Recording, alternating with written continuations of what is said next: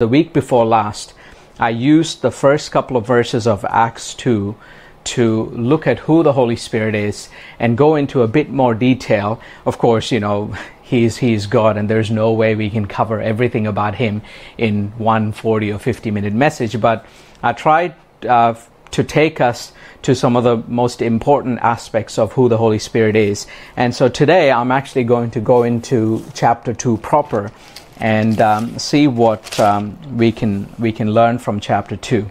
Okay, so I'm going to start reading Acts 2, starting at verse 1, and then we'll stop and just keep going as the Lord leads. So Acts 2, verse 1. When the day of Pentecost had come, they were all together in one place. Now, before going, I'm going to read an excerpt from Warren Wiersbe's commentary on what the Pentecost is, and I think it gives us a greater appreciation for what is then about to happen.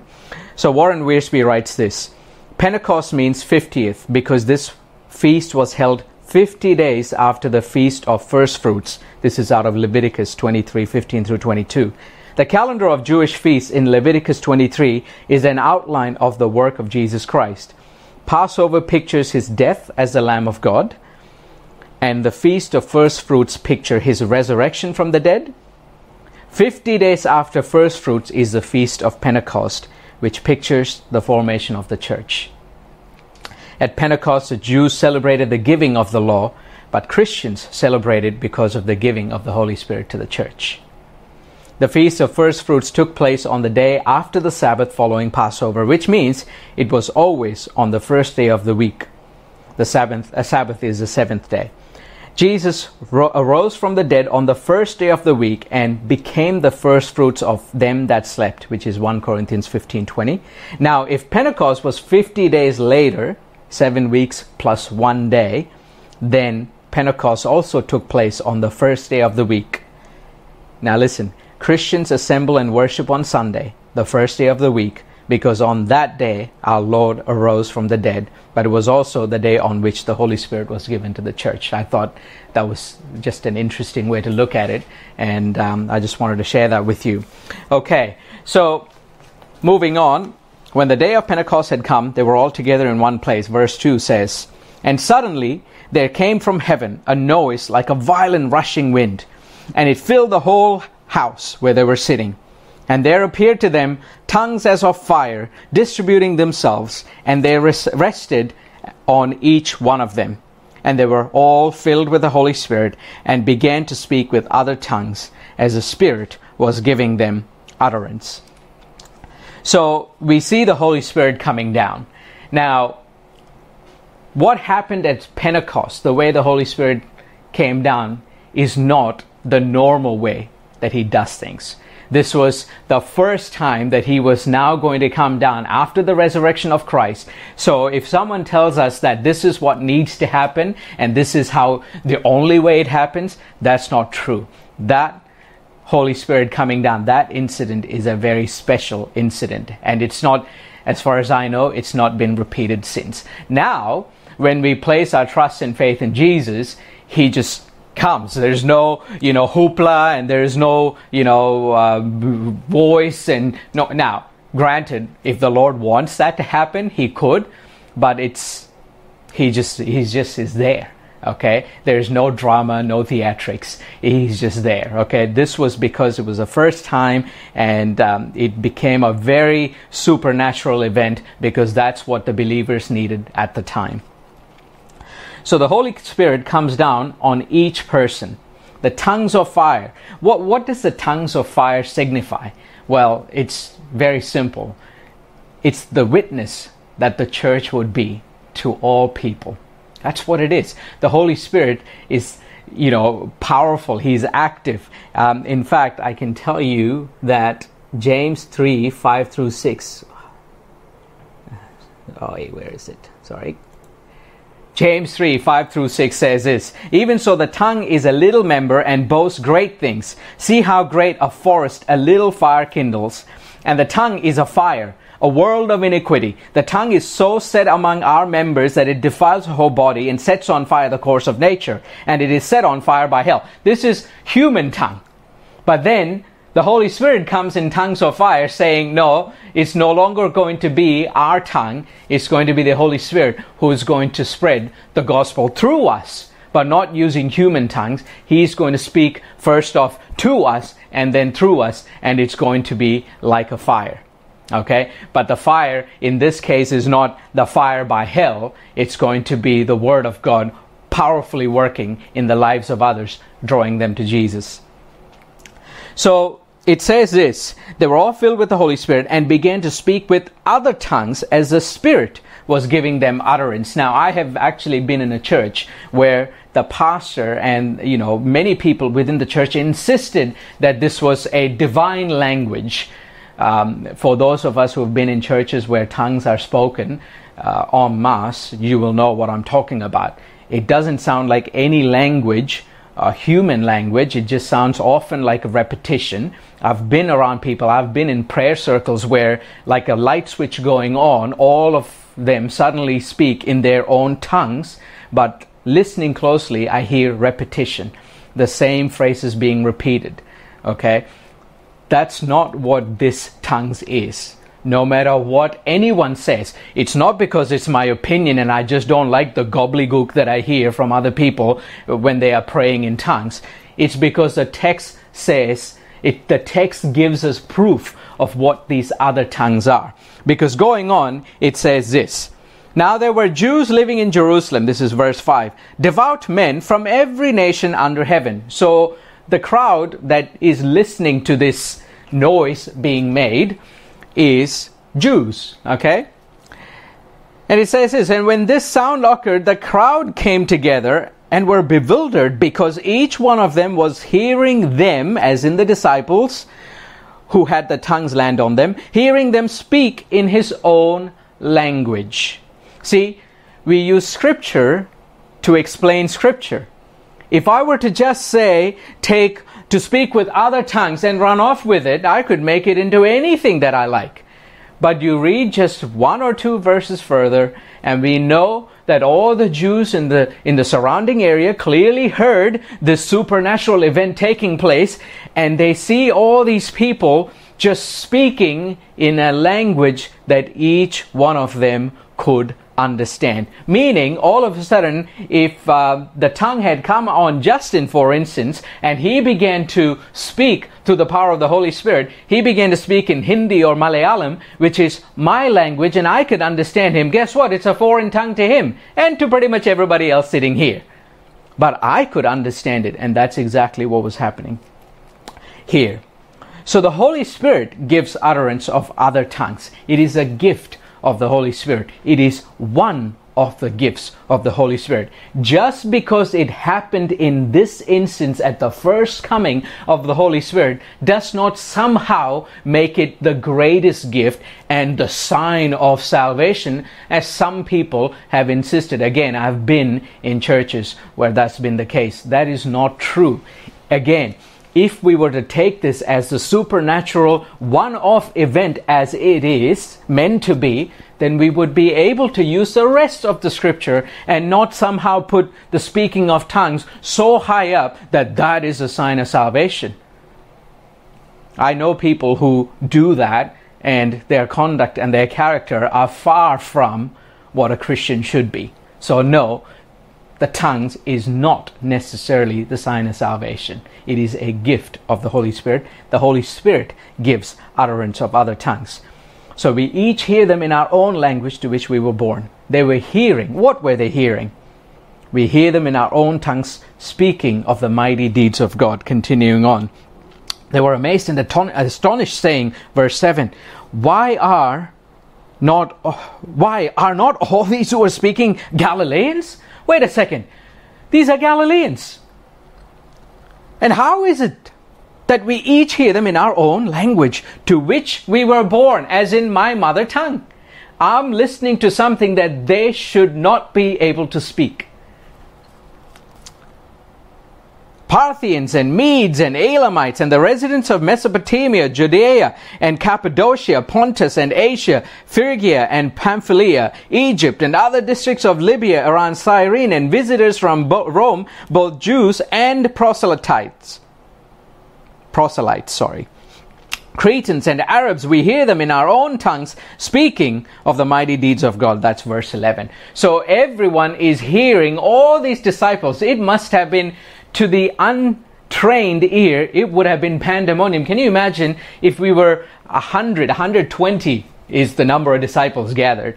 120 people were speaking in 120 different languages at the same time. But guess what? All of them heard the mighty deeds of God being preached. It didn't matter how many there were. It didn't matter how loud it was. God was at work through the Holy Spirit, and God's word will not return void. And that's exactly what was happening there. Verse 12 says, "And they all continued in amazement and great perplexity, saying to one another, 'What does this mean?' But others were mocking and saying, 'They are full of sweet wine.'"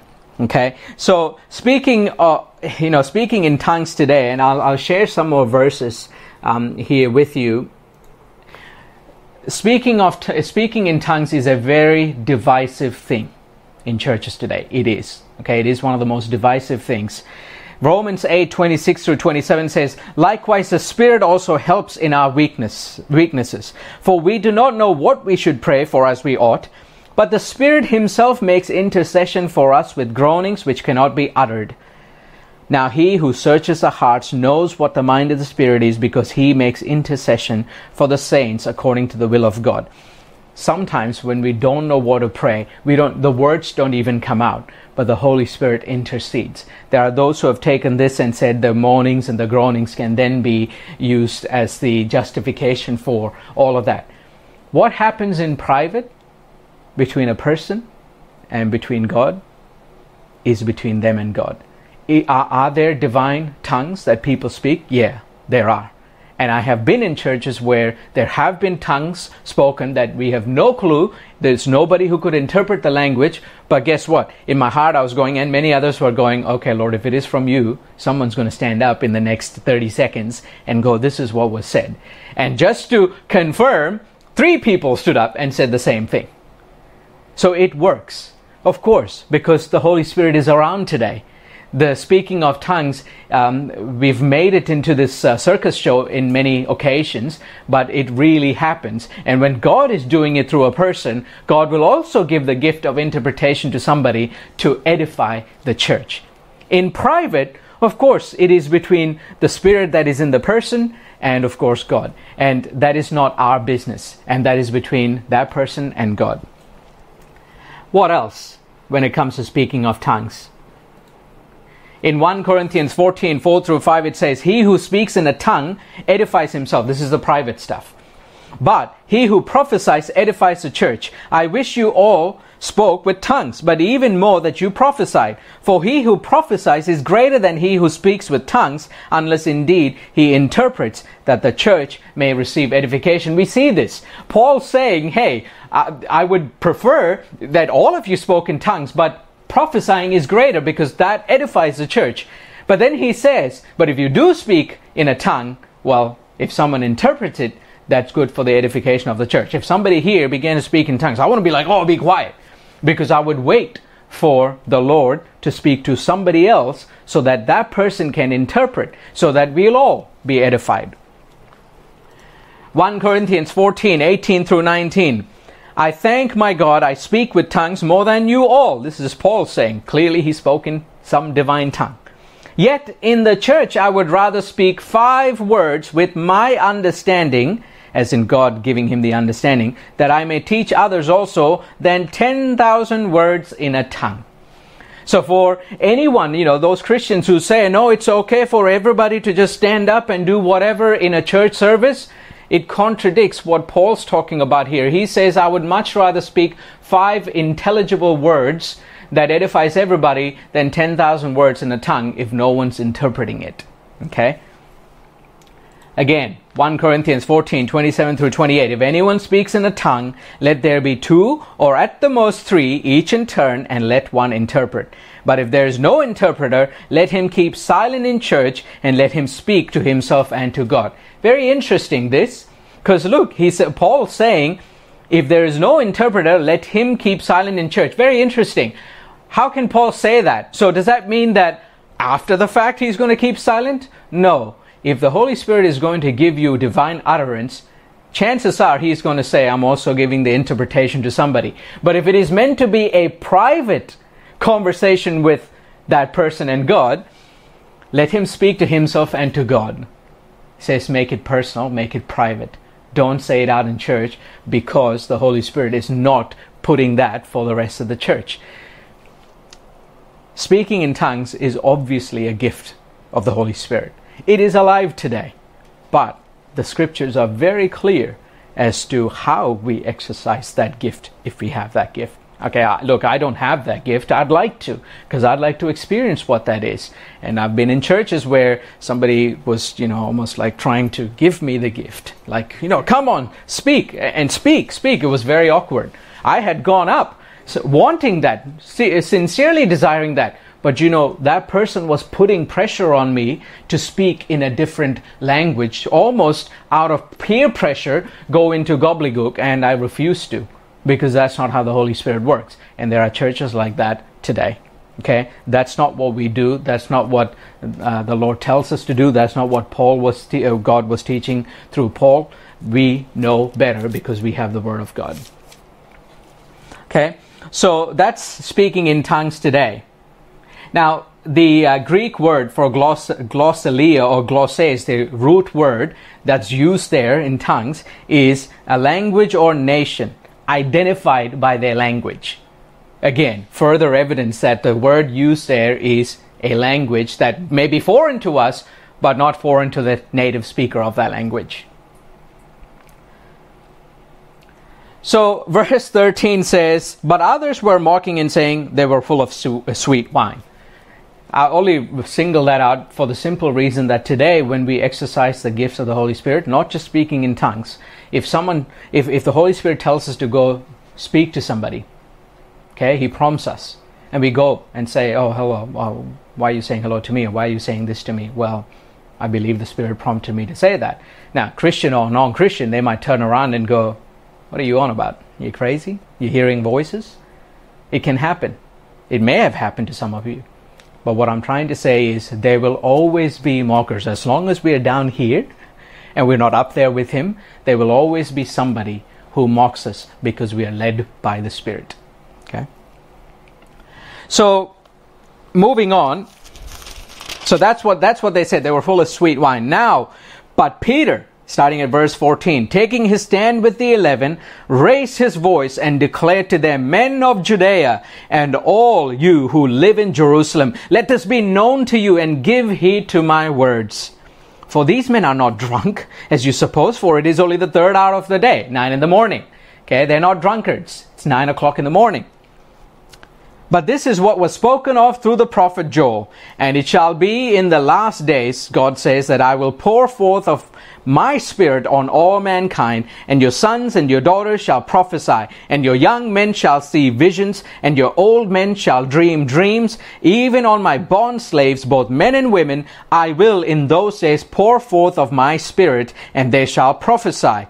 And I will grant wonders in the sky above, and signs of the earth below, blood and fire and vapor and smoke. The sun will be turned into darkness, and the moon into blood, before the great and glorious day of the Lord shall come. And it shall be that everyone who calls on the name of the Lord will be saved. So Peter stands up in the strength of the Spirit, and he's about to tell them a few things. First, he tells them what's happened. He says, they're not drunk. In fact, what you're seeing is part of the prophecy, of the prophecy of Joel being fulfilled. And this is Joel 28 through 32.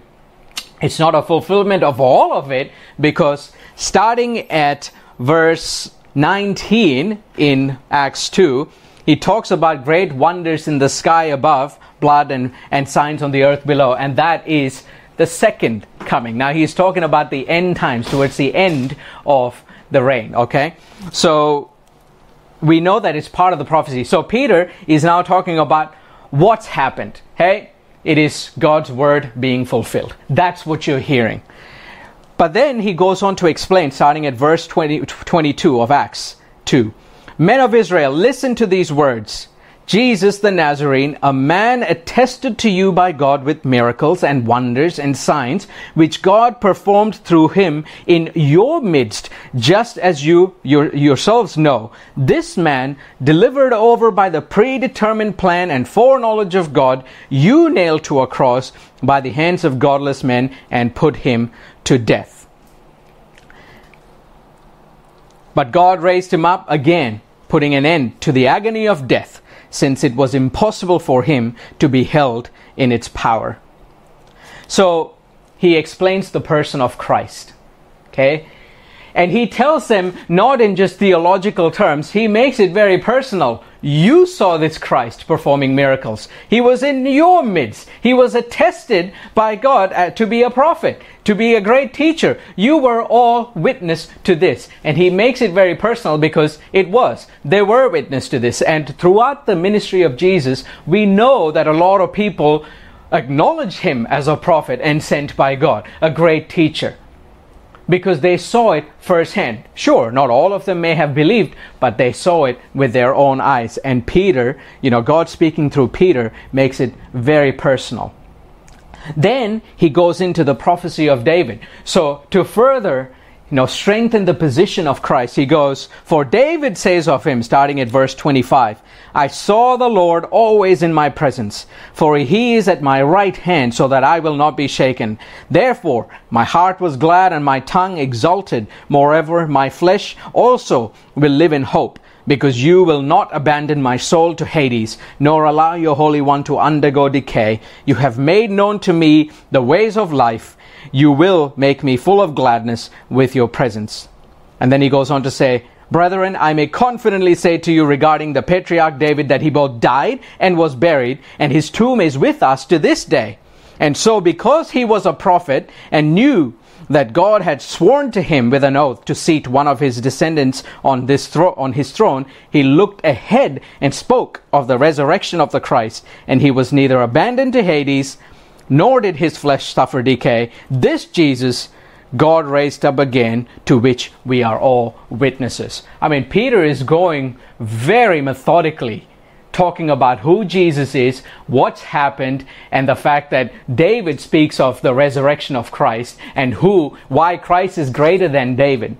Okay, so the Psalm, the prophecy of David that we are reading here is actually out of Psalm 16, 8 through 11. So we look at the person of Christ, we look at the prophecy of David. This is Peter going through the witness of the believers. He's saying, we saw this. We are attesting to the resurrection, the bodily resurrection of Jesus Christ. Okay, so he's like, you saw him. David speaks of him. We saw him after he was crucified and he rose again. And then finally, it's the presence of the Holy Spirit, which is what they are experiencing. So how it happened, this is almost a chronology of events. So Peter, it's not because Peter had all weekend to prepare a wonderful sermon. This is through the power of the Holy Spirit. Peter stood up and spoke exactly what the Holy Spirit wanted him to speak, so that it would speak to the hearts of the people who were there listening. So Psalm 110:1, talks about David died and is buried, but Jesus didn't decay. He's alive, he ascended, and is at the right hand of God, and therefore he has sent the Holy Spirit as he promised. So if Jesus remained dead, his promise of sending the Holy Spirit after he was alive and back in heaven would not have happened. So Peter's going, what you are seeing is a prophecy being fulfilled, part prophecy being fulfilled about God saying, my Spirit's going to come down and rest on all these people. And then Peter's saying, well, Jesus made that promise. And now you're seeing the promise fulfilled, which means Jesus didn't stay dead, which is what David did, which means, or David prophesied, which means Jesus has risen from the dead and he is now sitting at the right hand of the Father. So he's using all these things that they are very familiar with in saying, yeah, what you're witnessing is the Holy Spirit that's come down, because guess what? Jesus didn't stay dead. He rose again and now he's in heaven, just as David prophesied. piecing it all together. Now, he talks about a declaration and an accusation. In 36, he says this: "Therefore let all the house of Israel know for certain that God has made him both Lord and Christ, this Jesus whom you crucified." So after he's gone through all of this, I know I kind of missed a few verses. Let me read 32 through 36. "This Jesus God raised up again, to which we are all witnesses. Therefore, having been exalted to the right hand of God, and having received from the Father the promise of the Holy Spirit," bless you, "he has poured forth this which you both see and hear. For it was not David who ascended into heaven, but he himself says, the Lord said to my Lord, sit at my right hand until I make your enemies a footstool for your feet." It's beautiful. You know, Peter isn't speaking because he's such an intelligent man. He's a fisherman, okay? Peter has not had time to go to seminary and do deep theological studies and study the Old Testament inside out and come up with an eloquent sermon. Peter stood up because the Holy Spirit said, stand up. And Peter spoke because the Holy Spirit said, speak these words, and it'll make sense. And that's exactly what he's done. And to the hearers there, the Jews who are hearing this, they know this inside out. They know what they are listening to. They don't need any convincing, and bless you. And the Holy Spirit is at work, right? But that declaration from Peter and the accusation, it's a double-edged sword, really. There's a declaration, this Jesus is Lord and Christ, but the accusation is, you crucified him. Now, he's finished, bless you, he's finished with that. Now listen to the response. See, if the Holy Spirit was doing all of this through Peter, then the Holy Spirit was also at work in the people who were listening. Because look what happens now. Now when they heard this, verse 37, they were pierced to the heart and said to Peter and the rest of the apostles, brethren, what shall we do? So they were pierced to the heart. The Holy Spirit was at work in them. It wasn't like all of a sudden, oh no, Peter, your words are so powerful. Now I see how terrible it was to crucify this Jesus Christ. My goodness, now I remember that picture. Oh my, oh so terrible. We are so heartbroken, so feeling terrible. No, it wasn't some emotional response. It wasn't bad feelings taking over. The Holy Spirit was at work, which kind of makes the whole point of the Holy Spirit coming down. On the believers is one thing, and the Holy Spirit being at work in the lives of the unbelievers, because it is the Holy Spirit who works in the heart of sinners to save them. Jesus did what he did, and he promised the Holy Spirit would come down, and guess what he did? He fulfilled his promise. We all have that Holy Spirit. The disciples had the Holy Spirit then, and the Holy Spirit immediately starts moving. And through Peter has this wonderful summary of the gospel. And as the Holy Spirit alone can do, he pierces the heart of all the people who are listening. And they go, what should we do? The response to the work of the Holy Spirit when a sinner hears the gospel. We are seeing basically a summary of the work of the Holy Spirit. The Holy Spirit comes when people believe. The disciples believed in Jesus. The Holy Spirit comes down. The Holy Spirit is in them. The Holy Spirit says speak. Peter speaks. And speaks only what the Holy Spirit wants him to speak. The people who are listening, remember, they heard, they came, and they listened. And the Holy Spirit was at work in them. And the Holy Spirit pierced their heart, causing a response. The Holy Spirit wasn't using them as a puppet. The Holy Spirit pierced their heart, and then there was a response. What shall we do? So there's believe, there's repent, and be baptized. That's the process. Okay? So he says this, starting at verse 38. Peter said to them, repent, and each of you be baptized in the name of Jesus Christ for the forgiveness of your sins, and you will receive the gift of the Holy Spirit. If somebody says, describe Christianity in one sentence. There it is right there. You've heard the message of the gospel. Now repent, and each of you be baptized in the name of Jesus Christ for the forgiveness of your sins, and you will receive the gift of the Holy Spirit. Yeah, it raises an interesting point. I've come across Christians who've said, oh, I haven't been baptized. I just haven't found that right time. Just didn't feel it. No, baloney. If you heard the gospel, and if the Holy Spirit worked in your heart, and He's actually caused you to say yes to Jesus, there is no reason on God's green earth that should prevent you from getting baptized. Because that's what Peter says here.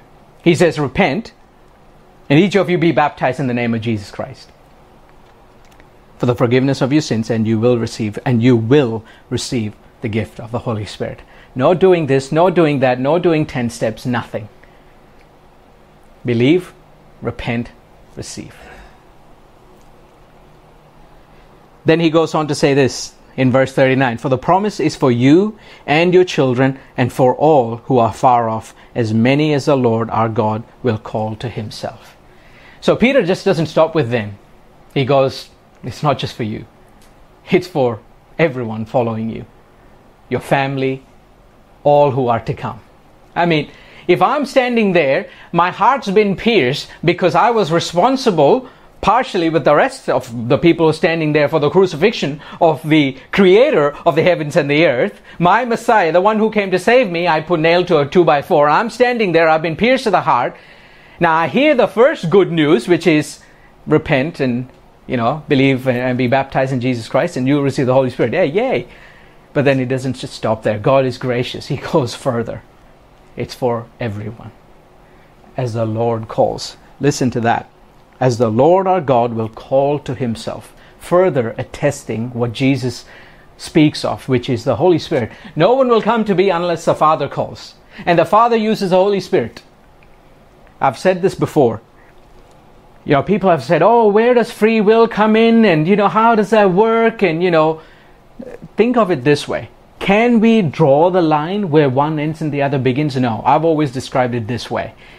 It's the perfect marriage of God's Spirit working in a person and the free will He's given us, the response to Him. We don't know where one ends and the other begins, but both are at work because we see that right there. We don't need to explain the details of it, but we know that our God would not just stamp on our free will and say, you're going to be saved whether you like it or not. He doesn't do that. But nor does He say, I don't care, whatever. I died. Sure, I did it. It was painful. Did you see that? Now it's all on you. Go figure it out. Go study for 10 years. Go around somewhere for 30 times and 10 times and, meditate under a tree for 30 years. Maybe you will attain salvation. No, He doesn't. He's done it all. And not only that, He's given us His Holy Spirit. And the Holy Spirit is at work. It's been all cut down for us. We just need to obey. We need to, of course, have a personal relationship, and we just need to be led by Him. That's it. And that same Holy Spirit who came down all those thousands of years ago, 2,000 plus years ago, is still at work today in us and in the world. Now, I don't know about you, I'm glad. And then verse 40. And with many other words, He solemnly testified and kept on exhorting them, saying, be saved from this perverse generation. I know Peter could actually be here today and given the same sermon, and that statement is just as true today as it was then. Be saved from this perverse generation. If there's a summary as to someone says, hey, why are you talking about Jesus all the time? We've got a summary up there, but then here's a pretty direct statement. Be saved from this perverse generation. You don't know if it is perverse? What rock have you been living under? Look around. How perverse is this world? Babies, innocent babies being killed. In the womb, no chance to defend themselves. The other week on social media, I read this abortion provider, this woman. Ironically, her shirt said, save the lives of women, protect the women. And she was an abortion provider. And you know what she said? She says, I can't hear babies scream because the first thing that I cut is the throat, the vocal cords. So there is no screaming. this woman was on social media publicly writing these things. If that's not perverse, I don't know what is. And that's just something so obvious. God knows all the things that are going on behind closed doors.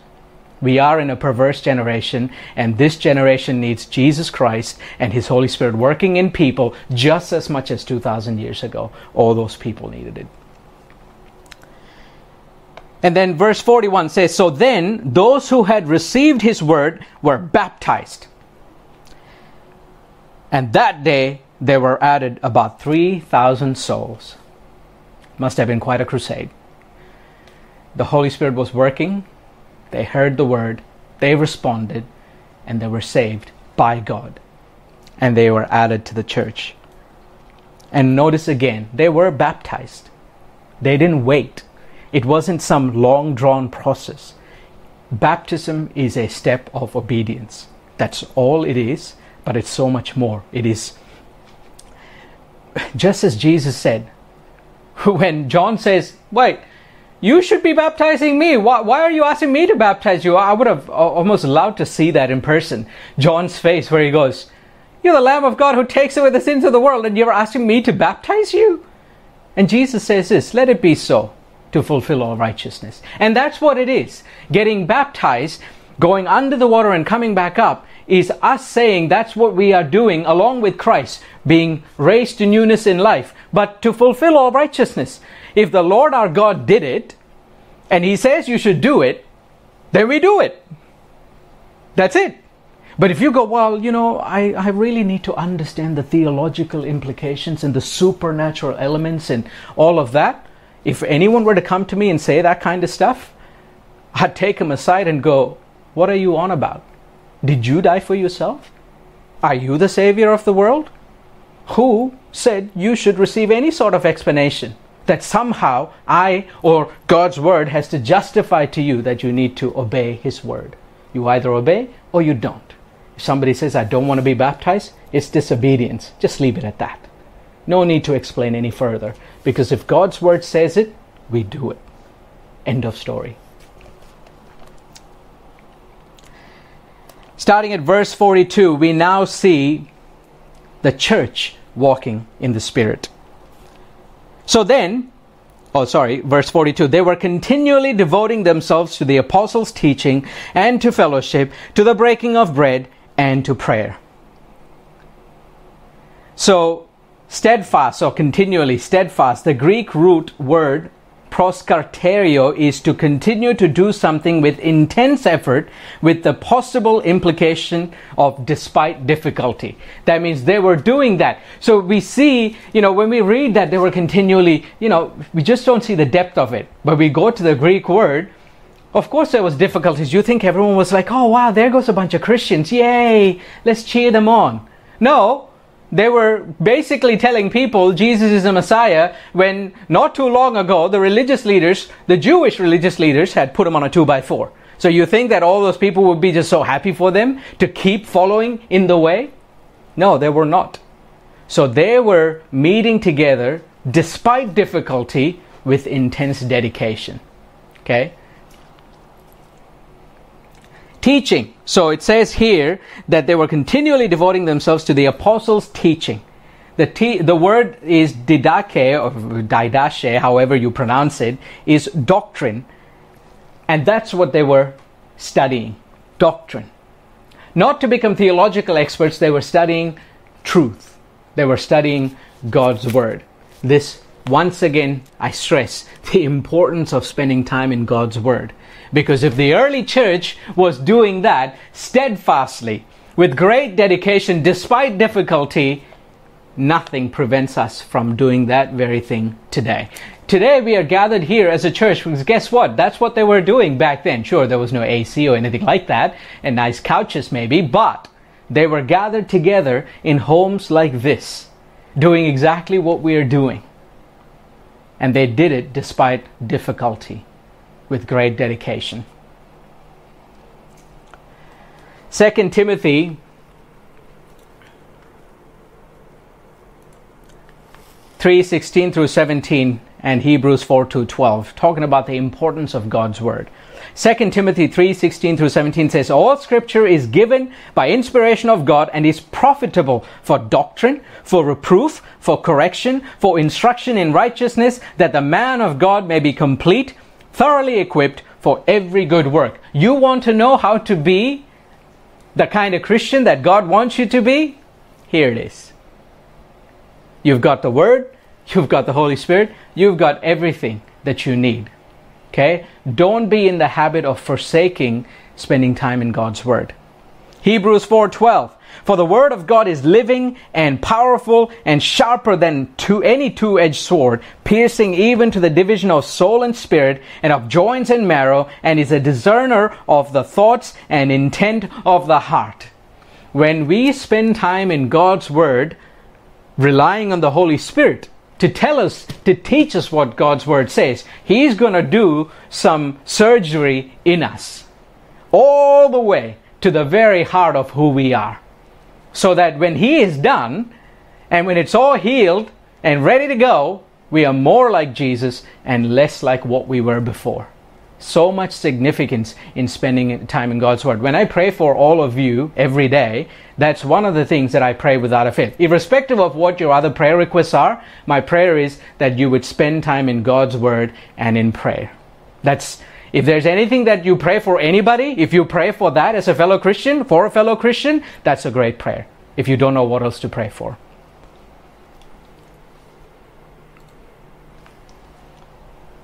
Fellowship. Okay, it says, devoting themselves to apostles' teaching and to fellowship. The Greek word koinonia, what is shared in common as the basis of fellowship, which is partnership, community.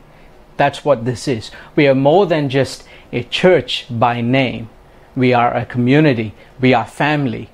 We may not be related by blood, but we are related by something far more powerful and more important and greater than that, which is Christ. Okay? Hebrews 10:24-25 says this, and let us consider one another in order to stir up love and good works, not forsaking the assembling of ourselves together, as is the manner of some, but exhorting one another, and so much the more as you see the day approaching. That's why we meet together, not just to listen to me. That's one small element of it. God's Word is big, I'm small. But we also meet together so we can exhort one another, encourage one another, help one another, pray for one another, love one another, just as the Lord tells us to, commands us to. That's why we're here as a church. That's why we don't just meet on Sundays, but we ought to fellowship as much as is reasonably possible, you know. So breaking of bread, prayer, they were selfless, gladness and sincerity of heart, praising God, favor with all people. And we see that as we read it. It says this, everyone kept feeling a sense of awe. This is verse 43.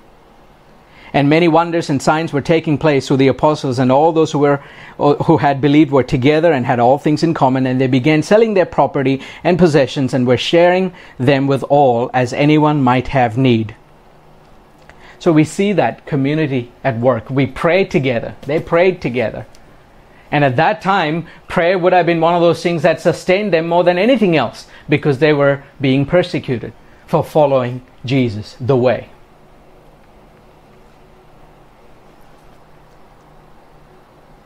Feeling a sense of awe, and many wonders and signs were taking place through the apostles. That we know this because we see it further written in the New Testament.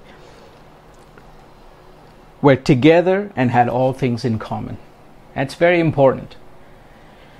If we are selfish, if we only think about ourselves, chances are we will miss what the Holy Spirit is telling us when someone else is in need, especially those within our community, within our koinonia, within our church.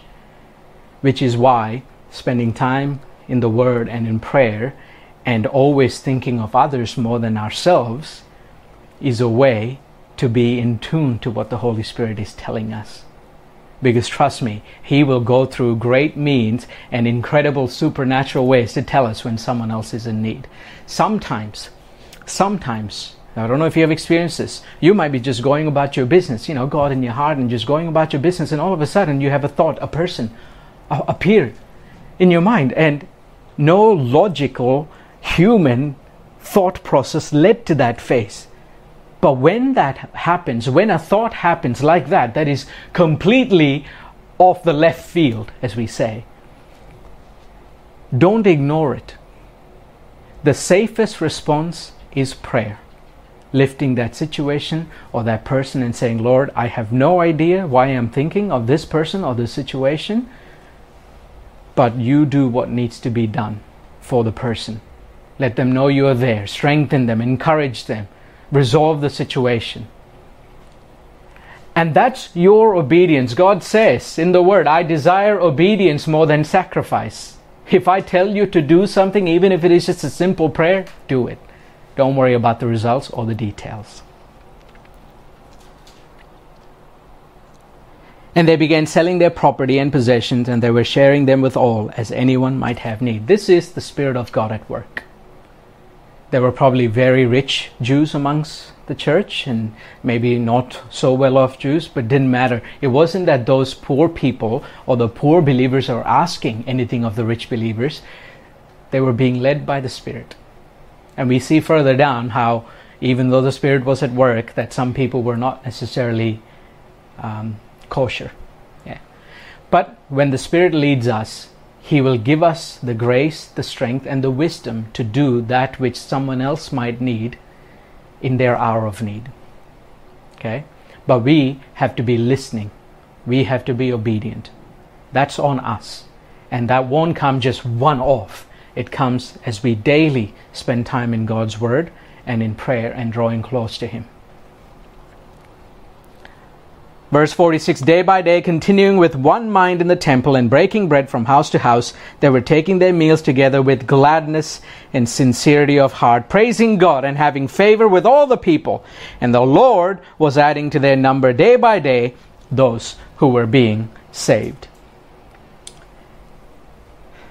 Gladness and sincerity of heart. I don't know about you, but I want to be that kind of person every day. Have a glad and sincere heart, brought about by the Holy Spirit. Doesn't matter what anybody else says. Doesn't matter whether it's a Christian or a non-Christian. My relationship with God and His relationship with me is strong, and He will lead me. Whether a person says this or that, whether a situation turns out this way or that, He gives me the grace. Last Sunday, I was supposed to fly out in the evening to arrive late in the night so I could go to work Monday morning. But Jetstar decided to cancel my flight a couple of hours before I was supposed to fly out. So I had to book a flight for the next day. So I had to wake up at 3 in the morning to get the flight at 6, to go, come here, drop the car off, then take the bus, go to QUT, and then work through till 6 o'clock. I thought I was going to not make it because humanly possible, but as I looked from the outside to myself, my strength was not waning. I wasn't grumpy or angry or annoyed. I was the exact same person. And I know in my heart it wasn't me. There was not an ounce of me that said, man, good, not as unfit as I thought to be or as weak as No, it was God's grace, because throughout the day I did not want those students seeing anything less than the best of what God can do through me. And He did not fail. And He will not fail us if we trust Him, if we depend on Him, if we rely on Him, if we serve Him with gladness and sincerity of heart that is brought about by His Holy Spirit. It's not a lot of work we have to do. We just have to surrender to the Holy Spirit, who is God. And it says that God added to the fellowship. The Lord added to the fellowship as He was saving people. Our church may be small, but if we continue to draw nearer to Him, serve and bless one another, hear His leading, He will continue to save people, and He will add to this fellowship as He sees fit. But we need to, while we are here together, we need to, of course, serve Him and serve one another.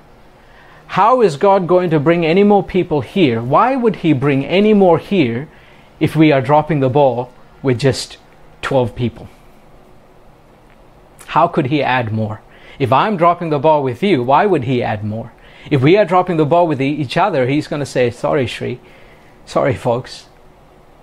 You haven't got the basics yet. So I'm not saying we haven't, but let this be a reminder that if we do what the Lord wants us to do for Him and for each other, He will do whatever He wants to do with His church, this church. So then, we've gone through Acts 2. What do we do with the Word? Two questions really. What is our relationship with the Holy Spirit? Because we see Him at work in a powerful and tremendous way. So what is our relationship with the Holy Spirit? Do we let Him lead us? Or do we rely on ourselves? Our experience, our knowledge, our insight, our.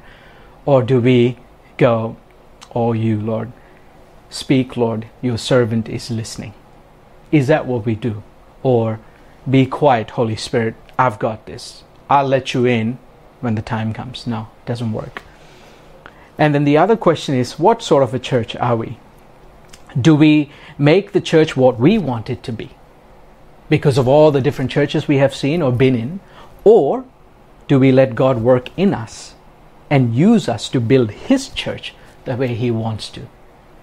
I can guarantee you that this church will not be like every other Calvary Chapel church, not because we are so super awesome and we're going to do everything better. This church is this church. It may be a Calvary Chapel, but it is this church. It is still His church. And as we let Him work in us, He will make it a very unique church. Still His church, still our church, but one that blesses the community, blesses the people, and blesses whoever walks in through those doors. So those are my two questions as a takeaway. What is your personal relationship with the Holy Spirit? And what kind of a church do we want to be? And how is that going to happen? Is it going to happen because we are so this way and that way? Or because, point number one, our relationship with the Holy Spirit is so great that the Lord Jesus, through the Holy Spirit working in us, will make us a church that He wants us to be. Let's pray. Father God, thank you for your word. Thank you for your Holy Spirit. Everything good that comes out of this mouth is because of your Spirit at work and because of your word. And Lord, I acknowledge that, and I humbly acknowledge that, and I pray that whatever you have chosen to speak to me and through me is edifying and strengthening and encouraging and challenging everyone who's listening to these words. Lord, I pray that your Holy Spirit will continue to work in us, renew our mind, help us to become more like you, Jesus, in every aspect of our lives, not just what other people see, but behind closed doors, when no one's looking, when no one's watching, when no one's listening. Continue to work in us, Holy Spirit, so we are more and more becoming like Jesus. And help us as a church to be the church you want us to be. Because when our relationship individually is great with you, we know, Lord, that you can use us to make this the church you want it to be. Because it is your church. Calvary Chapel Brisbane is your church. We are your people, and we don't want it any other way. In Jesus' name we pray. Amen.